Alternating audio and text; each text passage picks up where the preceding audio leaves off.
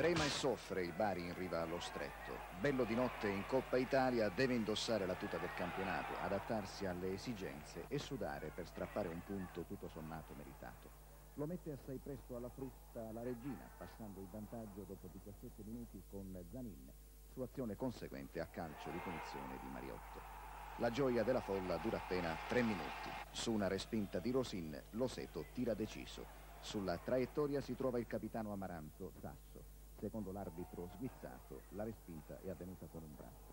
Vane le proteste dello stesso giocatore e dei suoi compagni. Anche a fine partita, Sasso, sentito da Franco Bruno, resta della stessa opinione.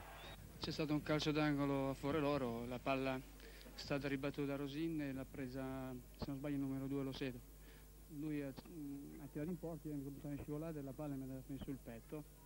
Tant'è vero che se dalle immagini si può vedere la mia protesta verso l'arbitro, mi alzo la maglia per fargli vedere la mia macchia rossa sul petto.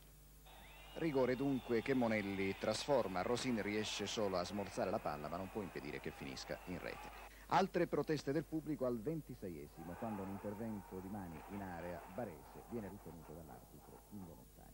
Nella ripresa, dopo un avvio movimentato, l'interesse cala leggermente, anche se la Regina pressa di più, ed il Bari deve mantenere un atteggiamento di prudenza perché intanto ha perso Loseto, espulso per doppia ammonizione. Ed alla fine rimane l'1-1, che poi era l'obiettivo minimo del Bari.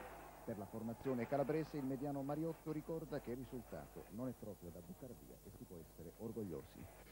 Oggi abbiamo dimostrato di essere una squadra viva, una squadra compatta e determinata.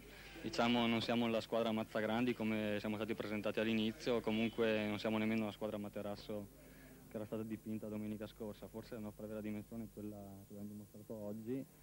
Siamo una buona squadra che possiamo fare nostra buonissima figura in questo campionato.